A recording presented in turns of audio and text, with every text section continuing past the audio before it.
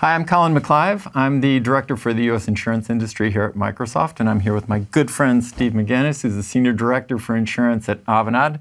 And we're here to talk about a really relevant set of topics that are happening in the U.S. Property and casualty insurance industry today around conversational bots and insurance.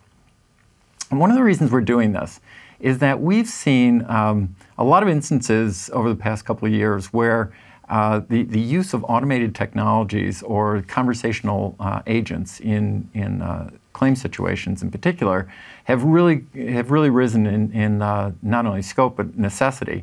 And we're seeing a lot of interaction between customers and the insurance companies themselves, where the introduction of this technology makes a lot of sense, both for the customer to increase customer satisfaction and get them through difficult situations, but also for the insurance carrier themselves.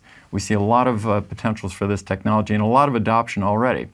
And one of the things that we're seeing in the industry in particular and more broadly is that we're anticipating over the next few years, we're going to see about a 55 to 60% increase in the number of conversations that happen between customers and their insurance carriers that are happening in an automated way. And there are a few reasons for this. A lot more people are using their cell phones, they're on social media, and they're messaging as well.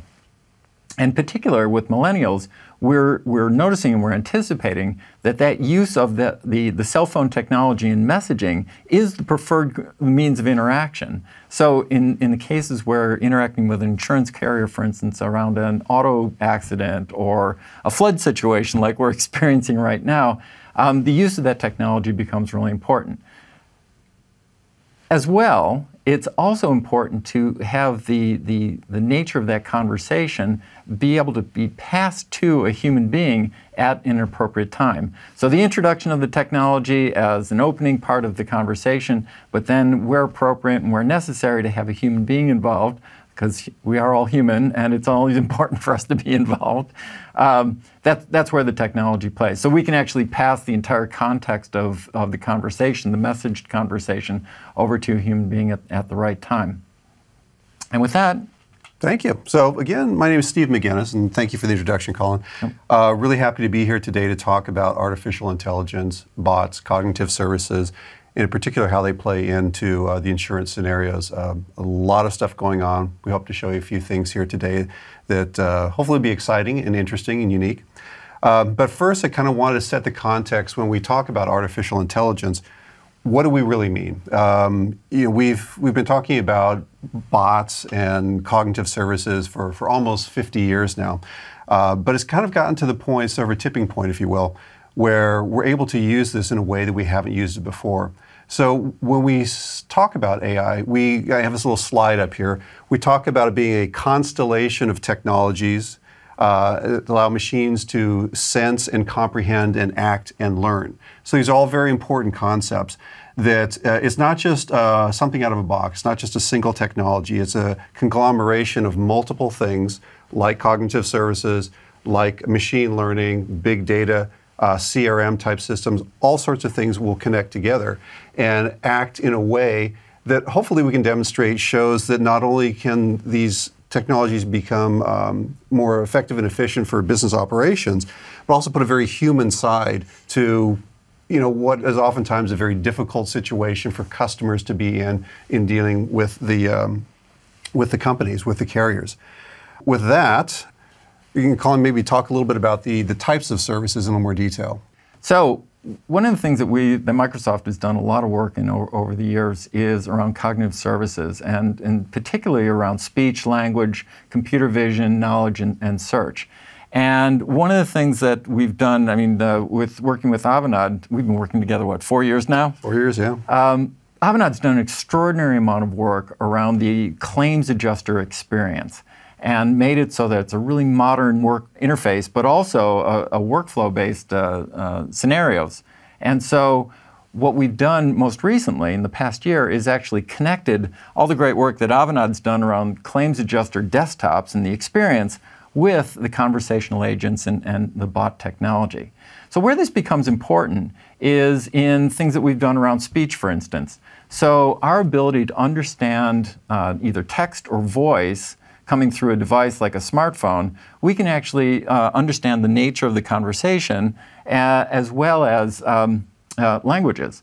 So there's translation capabilities that are built into the technology automatically, and we can be working, like I could be working in English or Spanish or French or Portuguese, the language I'm learning now. I could be working in one of those languages, and Steve could be conversing in English at a call center, and the translation capabilities would happen automatically. I want to interject that, I mean, this is some very powerful stuff. You know, as the world becomes increasingly global, the notion of having, you know, single languages for your business becomes harder and harder to imagine. I mean, even in North America, you know, the percentage of people speaking non-English as their primary language is increasing dramatically. So having this capability is exciting. Yep. What I think is even more interesting, equally interesting, is that not only can you talk about different languages, though, but as you understand the context of the language, you think about sub-languages. So, say the millennials versus, you know, older generation, the word choices they use, the way that they speak. These are all things that can effectively be, well, for lack of a better phrase, translated to enable, you know, more natural, again, more human conversation. Yeah, absolutely. And that's where we get into the capabilities around language and natural language processing within the cognitive services. But also one of the things that's really exciting about this and that we've incorporated into the work that we're doing is around computer vision. So for instance, the ability to understand what's in a photo or a video, and in the situations we're talking about where there's an auto accident or there's a natural disaster that impacts the structure of a building, we can actually look at the content of a photo and understand not only the nature of the damage, but also the extent. Mm-hmm. So for instance, with an auto accident, we can take a picture of the automobile and the automobiles themselves, and through the technology and through what we've done with partners like Avanade, be able to actually make assessments about a repair or replace, the extent of the damage if it's a repair, and actually get estimates right up front and right at the time of the accident. So these become really important in terms of the, you know, not only the experience, the experience that people have and their ability to resolve situations quickly, but also for the insurance carriers to actually work through these things in a very timely, effective way without adding a lot of cost to their operations themselves. Yep, and I think that, you know, those 2 points are extremely important. When we talk about bots, very often we talk in the context of let's save some money, or let's make things more efficient, let's capture the data, and that's all very true. But what we want to show here today as well is that in addition to that, there's this aspect of making the bots, again back to the word human. It's making the user experience something that is more natural, more pleasant. And when we talk about situations where, especially in insurance, where a claim is being made, mm-hmm. more often than not, it's in a stressful environment. You know, the demo we're going to show here today is around an automobile accident. But as Colin pointed out earlier, we've had a lot of hurricanes, and we've had a lot of flood damage. We've had a lot of people who have been cast out of their homes, and it's very, very stressful times. The last thing in the world they want to do is sit down and fill out forms. And so we can show here that through these technologies, combining them together, that you can actually make an experience that is better in many cases than you could do otherwise, simply at scale. There's no way that your neighborhood claims adjuster can hit 30,000 people over a period of a couple of weeks. It's simply not possible. So we'll show you a few things that you can do with this technology. Yeah. So the demonstration that we're going to go through today, we're calling roadside FNOL, so first notice of loss. And this particular slide gives you kind of the sequence of events that we're going to walk through. It starts out with an auto accident, and in this particular demo, we're actually using a little cell phone to emulate a car getting in an accident. So instead of actually crashing a car for everyone, we'll shake a phone and we'll call that an accident. And so we go through the sequence of steps here, as you can see on the screen. The first is anomaly detection. So in other words, you're driving along, doing what you normally do, And the phone, the bot, the cognitive agents is working on your behalf constantly in the background, assessing how things are going. When it detects that something is wrong by means of, let's say it's connected to the car, an airbag goes off, or there's a speed sensor or some other crash sensor goes off, the application on your behalf recognizes there's a problem, goes to machine learning to figure out, is this back into a pole? Is this something where there's going to be some more serious acts and we need to get involved? And those decisions then drive different interaction scenarios. The second phase is after we've determined that there's a problem and we've contacted the driver, is we make sure that they're safe. So we can make some assessments about the damage to the car, whether it's drivable or not, to make a recommendation to pull off to the side of the road where it's safe, get out of the car if necessary, basically walking them through their safety. Only after that do we get into the actual policy. I've just got in an accident. I'm a little nervous. I'm shaken up. What do I do now? Oh my gosh, it's been years since I've been in an accident. I forget, do I need the driver's license? Don't I need the driver's license? What do I need to do? So the bot then takes over the role of being the agent or the claims adjuster, walks the user through the process, and because of the cognitive services, makes it much, much easier to do. So we're not asking them to type in a bunch of information. We're not asking them to remember their policy numbers. All of that we provide for them. And we go through, and in this particular case, we have them snap a photo of the license plate of the other car, snap a photo of the driver's license of the other car, and through the visual services we have, we can actually extract that information, do things like VIN lookups, and provide all that information that you would normally expect the user to be entering. We confirm that, and then afterwards, when the policyholder is a little more comfortable, maybe they're at home, they're at work, they start to remember things. They say, "Gosh, I know I've got rental car coverage, but I don't remember how long it's for." So the bot then keeps track of this. It's no longer just a single transaction. It remembers that you were in this accident, and it knows that when you're asking about your rental car coverage, that's because your car was just wrecked. Right. And it's going to be in the shop for 3 weeks, and you're going to need a rental car for 3 weeks. So these are all things that, if you notice, we've gone through like 3 or 4 steps before we even talk about the insurance policy. We have minimal data entry, and it really is about making the policyholder feel comfortable and helping them through the situation. And we'll also show this, that in the background, what have we done? We've captured a lot of very detailed information. We've put together a very comprehensive packet for adjusting the claim. We've put together all kinds of fantastic information in an extremely efficient way so the carrier doesn't have to manually key this in. They don't have to worry about dealing with somebody on the phone and getting the spelling right and so forth. So it really is, to go for a hackneyed phrase, a win-win scenario. And this is what we'd like to kind of show you next. Part of this is what I mentioned earlier, is that it's not a single technology. So in this demo, we're combining a number of things. We're combining machine learning, cognitive services, mobile technology, big data. What else have we got in there? We've got CRM in there, Dynamics 365, to kind of coordinate and address these things.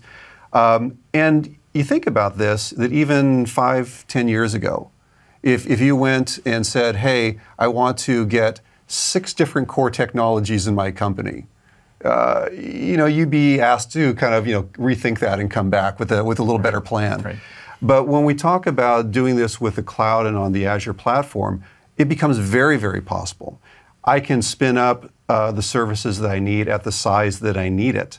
And it doesn't necessarily have to be a 2-year project to get each of these components in place. From an Avanade perspective, this is something that's extremely important to us and to our clients because, frankly, there's less and less appetite for large projects. And people are more interested in doing things in a very iterative, agile way, solving problems and expanding upon that. Yeah, and one of the things I like about this too is that the work you've done previously and the work we're doing now is actually bringing together not only the deep understanding of the processes themselves, but the use of the various technologies. Yeah. So whether it's on the smartphone or whether it's on the desktop or the tablet, whether someone's in the field, the claims adjuster's in the field, or they're at a desktop, it's really bringing all these technologies together, and it really does streamline the entire process. It's amazing. So now I'd like to switch over to the demo, if we can get that switched over, and I'll walk you through a scenario. Colin and I will walk you through the scenario of how you might experience this if you got in an accident today on the way home from work, heaven forbid. Right, right. So I'll go ahead and start off. So the first thing that happens is, again, if you remember on the slide, in the previous slide, we're driving along, and in the system itself, and I use the word system rather than tool or software products, the system itself recognizes there's a problem.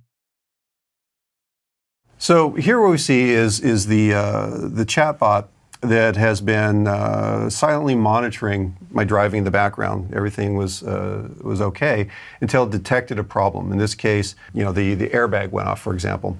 And so it immediately comes back to me in a voice response saying, hey, we've detected there's something wrong. Do you need help? That's the first question. And it says at any time you can have the bot dial 911, or you can ask the bot questions. But in the absence of that, if we respond and say, yes, okay, we've gotten an accident, then it starts to take us through the process. So it says that, based on the machine learning, we've noticed that there was an accident. It's not just a little fender bender, so there's probably going to be some assistance needed. And so the first question is, do we need medical assistance? If we select yes on here, that'll automatically take us over to let's say a phone ready to dial 911. For various reasons, we're not having the demo actually call 911, but we set it up so that you just have to say go and it goes. Also, at the same time, we have pre-configured a number of people to contact. So, for example, if I get in an accident, I might want my wife to know about this. I might want to let my son know so that he's not waiting for me at school. Yep. And all this can be done, simply by saying, yes, I'm in a situation, I need some help. The next step that we go through is safety. Are you safe? Are you in traffic? Can you get out of traffic? And only then, after all that's done, after we've said, we've recognized there's a problem, we've called the first responders, we've notified your contacts, we've made sure that you're safe, do we get into the process of, this is what we need to do now to help you on the claim process. So do you want to talk a little bit about this? Yep. So, this is really great because not only has the application and working with the phone detected the instance of the accident, but now again it's responding in voice. So I had an accident recently, and it would have been great to have something like this, only because I was a little confused as I got out of the car. And just having this guidance of walking through things, first of all, that outreach of, hey, are you okay? Do you need any medical assistance? And then letting people know would have been really great to have. Yep. And so here, as you can see, it starts to go through a step-by-step process. What do we need to do first? We need to go speak with the drivers, get information, right? Now, typically in these situations, you would have a little piece of paper and a pen. You have to scribble it down, or in more modern times, you might take your phone and maybe take a picture of something. But we've actually, in this demo, we take this a step further. We actually go through and instruct them to take a picture of the license plate, take a picture of the driver's license, take a couple specific shots of the accident, and that enables us to do basically 2 or 3 things all at once. One is we can extract the license plate information, so we can do VIN lookups and figure out, who is this car, who is the owner, potentially even who has the insurance coverage on the other car. We can take a look at the driver's license to see if there are, any particular issues, get addresses and phone numbers. And then with the, as Colin was alluding to earlier, we have the ability to take the image of the accident and do some, at least today, we can do a rough assessment. Is this a total? Is this something where it's easily repairable? Kind of what category does it fit in? And as these as the technologies develop and as the systems we implement develop, we're getting closer and closer to being able to actually say, yes, it's the right rear quarter panel, and we know that that's going to be about $3,000 on your car and take 2 weeks to get done. All this before the policyholder even knows that they've been in an accident. Right. The bot is working on their behalf. So once we go through that process, we ask you to take the photos, and finally we get into the question of, is there any other information? So the system itself has captured date, time, location. We've gotten the pictures that we extract the information from. But there's always something that you wish you could say, that you could record, and you always forget later on. So it's I was minding my own business, and suddenly there's a blinding flash of light, and I don't know what that was, and whatever the situation was that you feel is important to record at that time. It allows you to do that as well, both in terms of speaking, in terms of typing in the text, and in terms of taking pictures.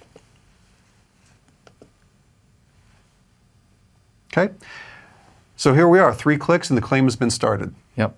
Now what's great too is that this enables us to ask other questions. It's not just limited to this flow of questions coming from the bot. So for instance, I might be interested to know, am I going to lose my insurance? Is my insurance policy going to be dropped? So we can type that in or speak it in, and that's one of the things that is of concern to people when they come out of it. Or they might want to know, how long is it going to take me to get a payment, right? So we can just ask about payments and see where things go with that. And again, these are responses that have been pre-set up, but it's also, these are based on the typical questions that always come in to a claim center and that need to be answered by people. And you missed the best part. Which is? Which is you don't have to ask the question the way that the claim center wants you to ask the question. No, that's very true. That's right. And so that's that's the beauty of the cognitive services. It understands the intent, not just the words. So I might say, how long do I have a rental car for? Or I might just say rental car, or I might just say rental. Yeah. And over time, the systems learn, they get better. And this is where we also get into factors where different languages, different cultures ask the same question effectively in different ways. I mean, even between, say, North America and Canada, whether we're talking about policy fees or premiums or whatever the specific word is that people will use, differ. And again, the last thing you want to do is say, well, you didn't use the right word, so we're not going to give you the answer. And with this technology, it really does sort of break down those barriers and allow you to ask the questions in the way that it's meaningful to you to get the answers that you need. Yeah. And one other thing is that the technologies can really understand emotion. So if you're speaking at a high volume and you really need assistance from a human being, the technology can actually detect that and move the conversation over to a real live human being. So super important stuff. Oh, super important. Yeah, and just the notion of being able to, and you can imagine that some of these are not too hard to detect when somebody's getting a little testy, shall we say, and but historically, we couldn't do anything about that. Yeah. Computer systems didn't know the difference between, help and all caps help. It was the same word as a text character. But now we can start to get the context and the inferences and the true meaning behind these and make some intelligent decisions about what to do. Yeah, absolutely. At scale. Yeah. At scale. Yeah. At scale.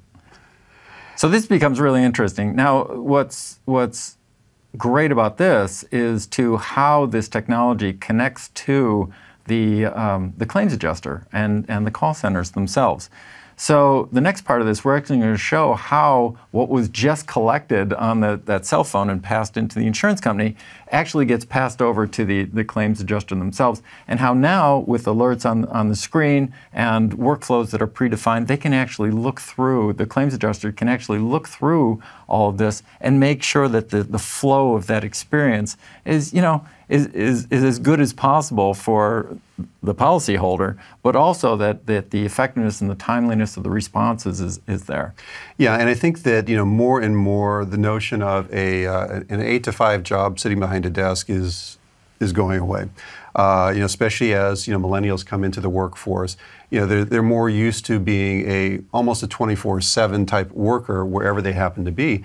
So the notion that you could have a claims adjuster, you can plug for our local coffee company, at Starbucks, doing your work, being able to get this information, no matter what time of day it is, and be able to respond either through the system or pick up the phone and directly contact these individuals is huge. It puts the power in the hands of the carrier rather than being a limitation of the tools that they use. Yeah, absolutely. Absolutely. So being able to, be in the Starbucks, the local Starbucks, and have my Surface with me, and being able to respond to new claims and new situations just makes it really easy. So we've actually set this up so that now we have an alert. So Alexis is actually showing up here on the upper right part of the screen. And by clicking on that, we actually start into the whole situation of understanding not only who Alexis is and aspects about her relationship and the policy, but what's actually happened. So all that information, as we scroll to the right here, all that information that was just collected off the smartphone through the bot itself is now made available to me, Mike, the claims adjuster. And as you can see, that the photos we took are there. In this case, you also took a little little movie, which is kind of cool. You can see that in this corner here of the car, it's starting to identify where the damage is. Down here, we identify the services that the bot requested on behalf of the policyholder. So there's towing, there's a rental car. We actually even reached out to the local repair shop to get things going. And so then, as part of the claims adjuster, I can go ahead and click on, a sequence of next steps. As an experienced claims adjuster, I probably know what they are, but this gives you sort of a checklist to make sure that all the various tasks that they need to deal with are accomplished in a timely fashion. Yeah, and that just makes it so much easier for people to get things done. So if you're handling 100 claims at once, and you need to be guided through the workflows itself for every claim, it just makes it so much easier. And the systems we have in the background are not only the claim system and the policy admin system, but also the who's my customer, the CRM system. And so all of that factors into this as well.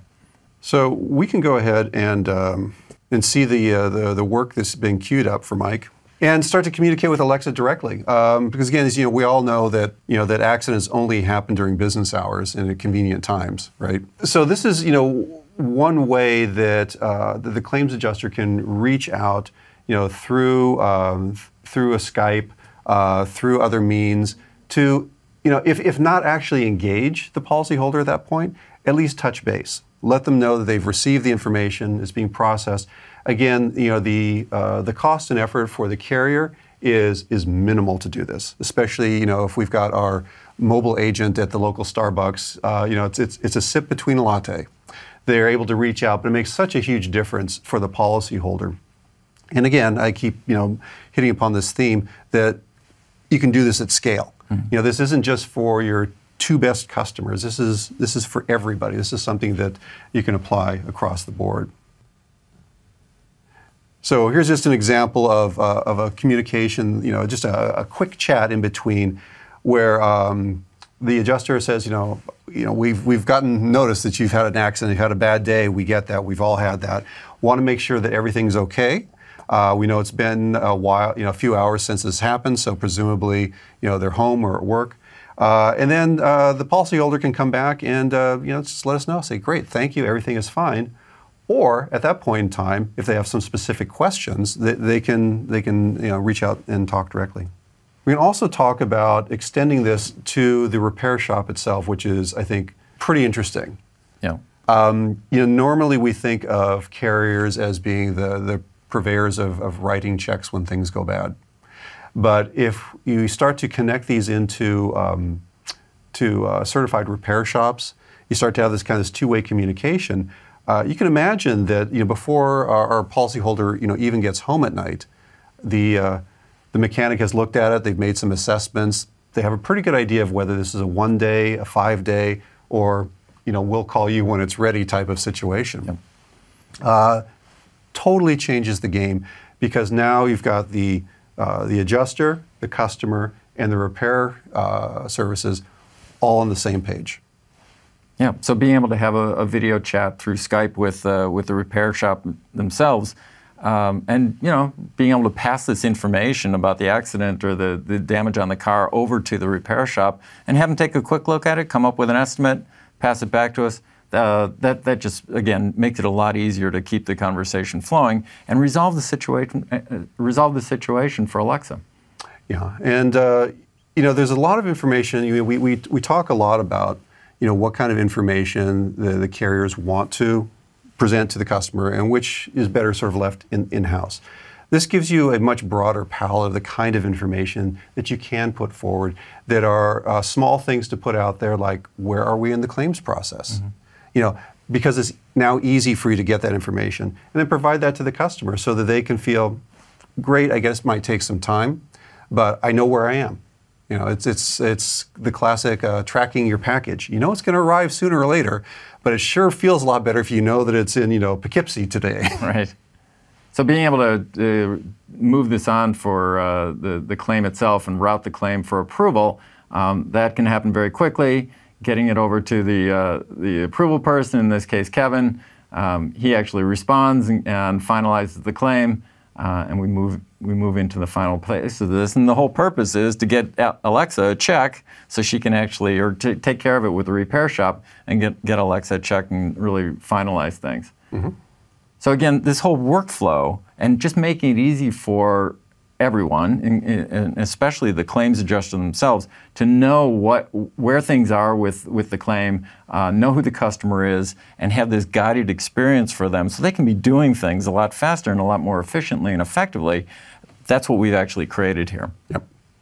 And so that concludes our demo, so that we showed, again, not only the human side, but also the efficiency side. Again, this is something that for me, is really a game changer. I mean, it's super important because in the years that I've been in the business, it's typically one or the other. Yeah. We can spend a lot of money and make our customers happy, or we can save a lot of money and maybe the customers won't be quite so happy.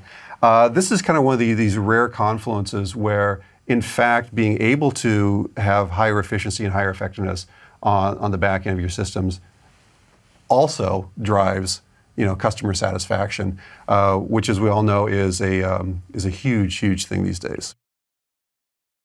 Steve, that's great to be able to show how this all combines to make not only the outcomes for customers much more pleasant or as pleasant as possible, but the work of the adjusters themselves that much more rewarding. We're seeing a lot of instances where the auto carriers are literally being overwhelmed by the number of claims requests that are happening these days. But there's also the situation of natural disasters. So during those times, it really helps to be able to take care of people very quickly and to do it in a very efficient way, but also to ease people's pain in these types of situations. So if you want to talk to us a little bit around the focus on customer centricity, yeah, and where this sort of technology is showing up in operations as well, that would help. Yeah, because one of the things, when we talk about customer centricity, from the carrier perspective, we always think of three different customers: the policyholder, the agents and brokers, or the distribution ecosystem, and then also the internal customers, internal operations.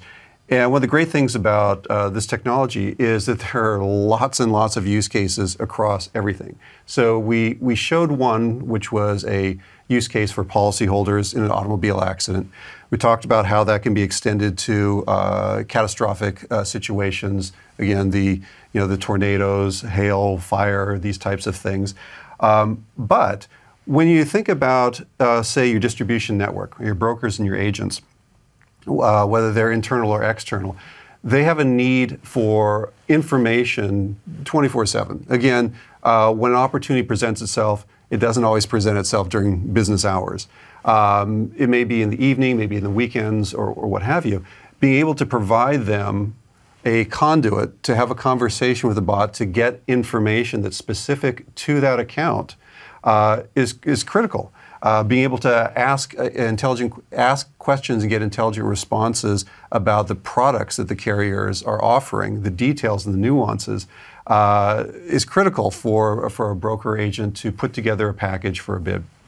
When we talk about internal operations, certainly, call center and these types of things, reducing the load on call centers by providing, some upfront Q&A and then the escalation to a real person, but also thinking in terms of new hires, Q&A. How do I start navigating the systems in my carrier? I'm sure we've all been exposed to one or two carriers that might have some systems that are showing their age a little bit. These are hard not only to kind of maintain and manage, but as you get new employees who have to learn to use them, the core knowledge around these things tends to get less and less as the years go on. So having these kinds of interactions with a bot can greatly minimize the load for existing employees, but also provide a more convenient, if you will, more convenient and easier way for the new employees to get information. Yep, absolutely. As we're coming to the conclusion of this, I would encourage you all to reach out to Steve and me, either through your account managers or through the Avanade people. Steve and I are very willing and happy and eager to talk to people because we hear this every day. Yeah. We hear the need for this technology and this change in operational practices on a daily basis. And what we've done over the past 6 months in particular is really bring these two technologies, these two sets of technologies together, whether it's the conversational bots, the claims adjuster capabilities, the workflow capabilities. We've really brought this together. So Steve, I just want to thank you. It's always a pleasure to get together with you, and working on this and bringing this to the market is very exciting for us. So thank you very much. Oh, thank you. It's always a pleasure working with you, and I can't emphasize enough what you've just said, that it's exciting times out there. The confluence of technologies and the need in the industry are all just kind of that critical junction, and it's a pleasurable thing to know that we can actually do something that helps in so many different ways. So thank you very much for having me here today. Yep. And thank you. Thank you.